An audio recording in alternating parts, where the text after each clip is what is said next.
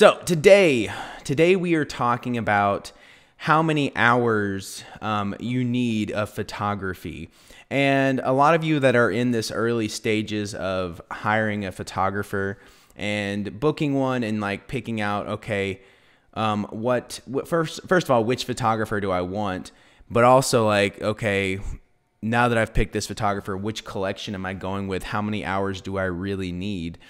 And, you know, that can be a really tough decision. Like you're like guessing, like, do I need 5 hours? Do I need 10 hours? Do I need 12 hours?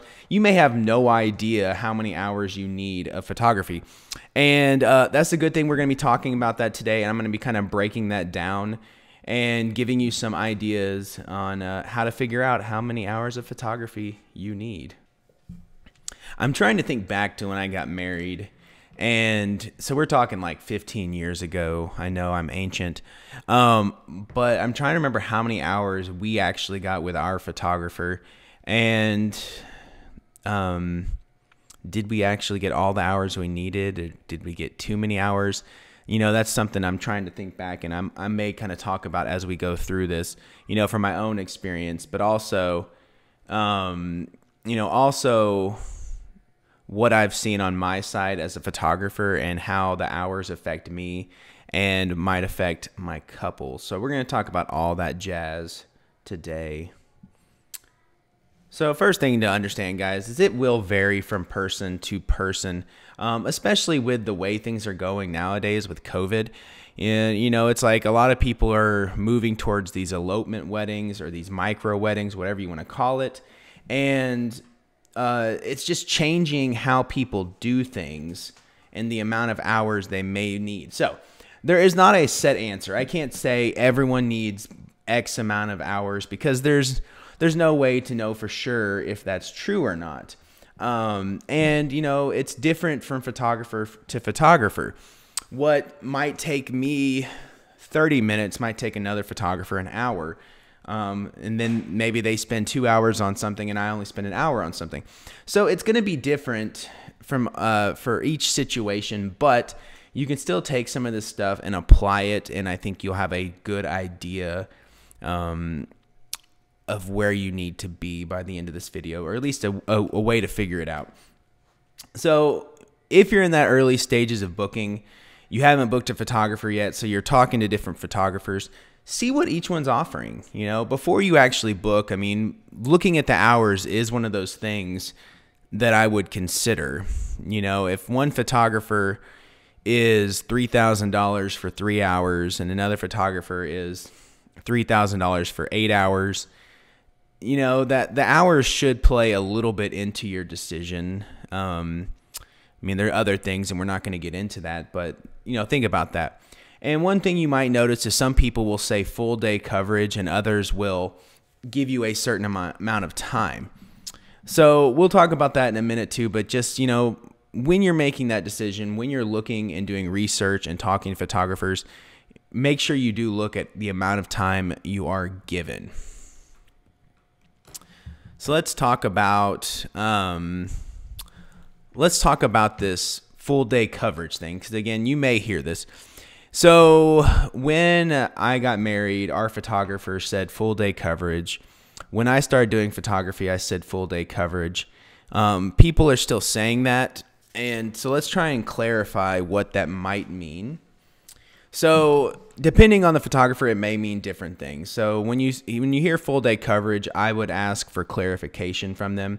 Does that mean unlimited hours?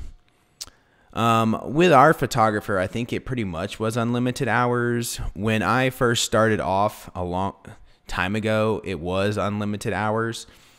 But to other people, it may mean, full day coverage may mean that they cover all the important events of the day. That doesn't mean that they're going to be there from 7 in the morning till 12 o'clock at night, you know? It may mean that they're just going to be there to get all of the big things. So like they'll be there for the getting ready all the way to the exit. But that doesn't mean they're going to be there for the entire day. Okay? So I would clarify that with them, make sure you understand. Now, do you need unlimited hours? My answer is no. I really, really don't think you need unlimited hours. I mean, there's coverage and then there's over coverage, and we'll talk about the problems with unlimited hours. So I remember this one wedding. This was probably, oh man, 10 years ago, maybe longer. And, they asked us to show up at like 8 in the morning. Right. And the best part is we had to drive like, I think 2 hours to get there. So, it was an early start. And, we get there and we're doing stuff, and like literally they're getting ready for probably like 4 hours. And so much of that time was just completely a waste. I mean, I might have gotten a few good photos here and there, but it was not worth me being there for 4 hours. I mean, definitely was not. And so, I mean, like, think about that part this way. Do you really want photos without your hair done, without your makeup, when you're looking kind of rough? Maybe you're still waking up? Probably not. So, asking someone to be there as soon as everyone gets there in the morning is not a good idea. You want them to show up towards the end of the makeup process so that you look, decent. And, that same wedding, I can't remember how long we stayed, but I've had situations where receptions seem to last forever. Do you really need 5 hours of the same people dancing?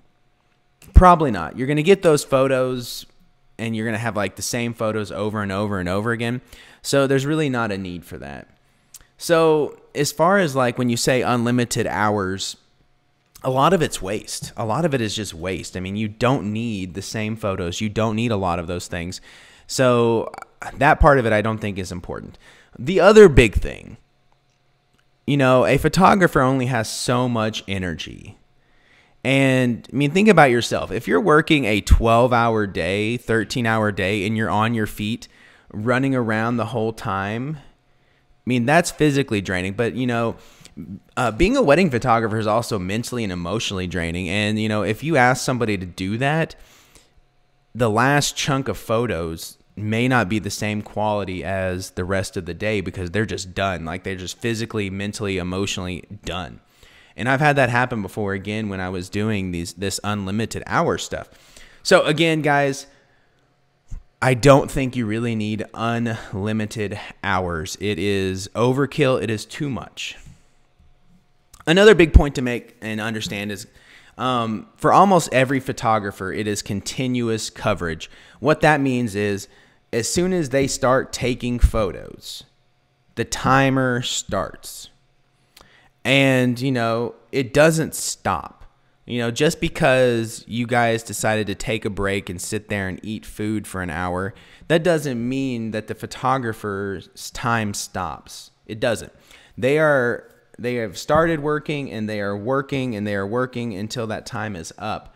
I've had people ask me that before. I'm like, but I mean, I'm on the job. I can't just stop the time and just start it again when you are ready for me to do work again.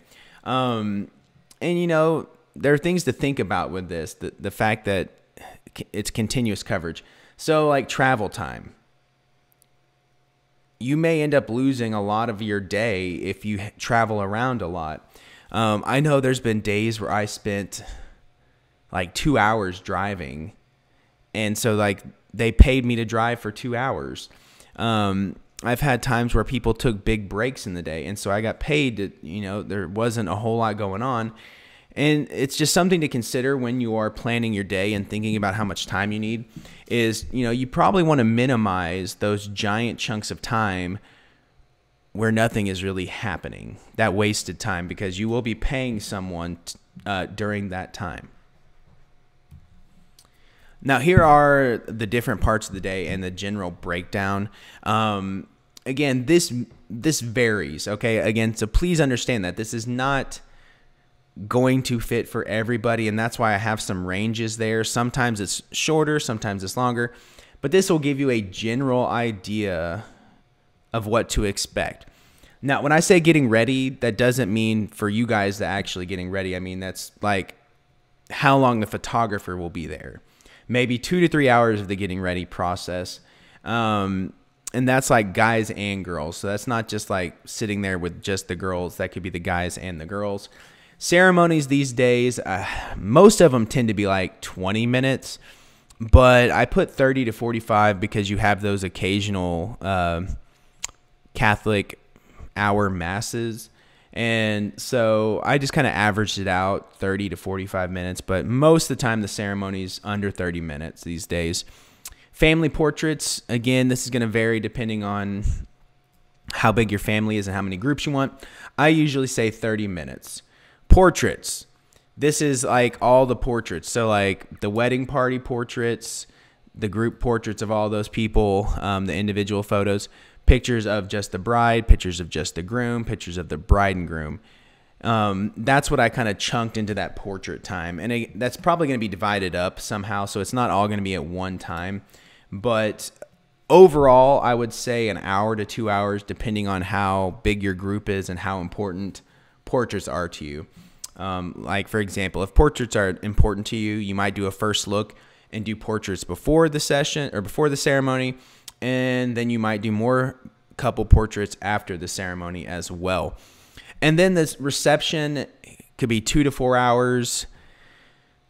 I mean, I've seen some where I've been there longer. But again, I wouldn't suggest you pay the photographer to be at the reception over 5 hours. I mean, that's just, there's just not a whole lot going on at that point.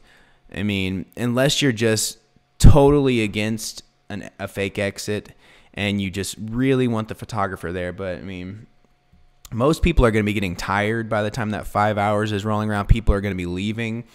And like I said, a lot of the same photos have already happened. You know, all the dancing, we've been taking photos of dancing for 2 hours now. Do you really want more than 2 hours of dancing photos? Probably not. So again, this will break it down. So I mean, on the short end, you're looking at, let's see, 2.5, 3, 4, 6 hours. So on the short end, maybe 6 hours of coverage. On the long end, 3, 4, 4.5, 8. I mean, maybe 10 hours, which is kind of what I tell people. I don't like doing less than 6 hours, and you know, over 10 hours, I start to get a little tired, and things become repetitive. So that's kind of the general range. Now, how do you go and figure this out for yourself? We have a general range there, so 6 to 10 hours maybe of wedding coverage for you and your photographer. So I say this with so many things, but decide what's important to you. You don't have to do what everyone else does. You don't have to do it exactly the same way everyone else does. Think about what's important to you. So going through those different types of things throughout the day, the getting ready process, the ceremony, reception, family portraits, which one of those is really important to you? And you're going to know that you're going to spend more time with that. So if your group is a dancing and partying group, you're probably going to have a longer reception. If portraits are extremely important to you, then you would probably be on the longer end for the portraits. So you might be on the 2 hour thing. But same thing, if you know that people aren't going to hang around very long, you can be like, okay, the reception may last 2 hours. Okay, if you know the ceremony is going to be super short, yeah, 15 minutes, we're done, boom, we're out. But think about those things. Think about the type of people you're having there. Think about what's important to you, and that will guide you on figuring out how much time you need.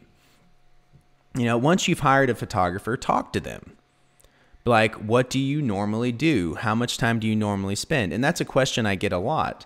And like I said, for me, it's like 6 to 10 hours. 8 hours is probably a pretty good sweet spot. And they will give you a general idea of what they think.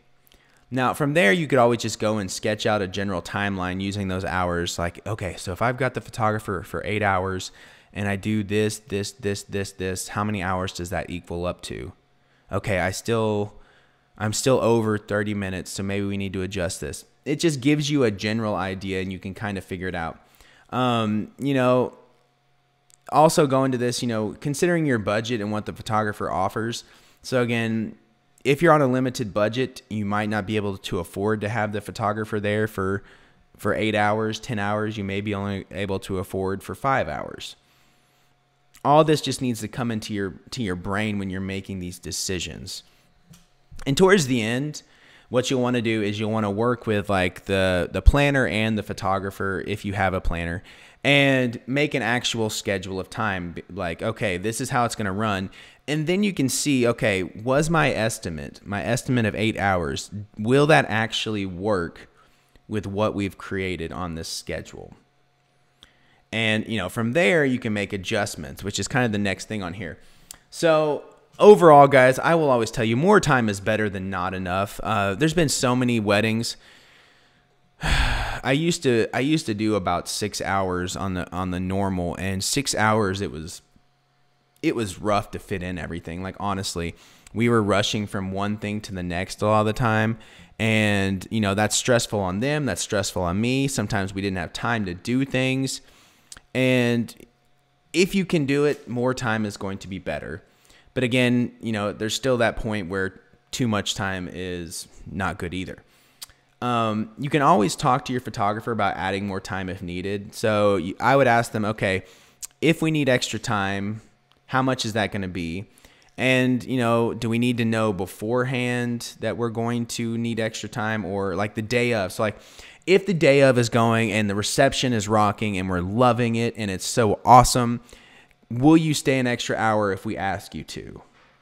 You know, some photographers would be like, yeah, of course. And some photographers would be like, no, I'm sorry, I have other things I have to do and I can't stay any longer than what we've already talked about. But that's sometimes a good idea, is, you know, waiting until the actual day to see how things are flowing. You know, you may think your reception is going to last 5 hours, but really it only lasts 3 hours. And you wouldn't want to pay for those extra 2 hours if you're not going to use it. But yeah, talk to them, get a feel for it all, see what they're doing, whether they're willing to change or not, and, you know, just kind of figure that out.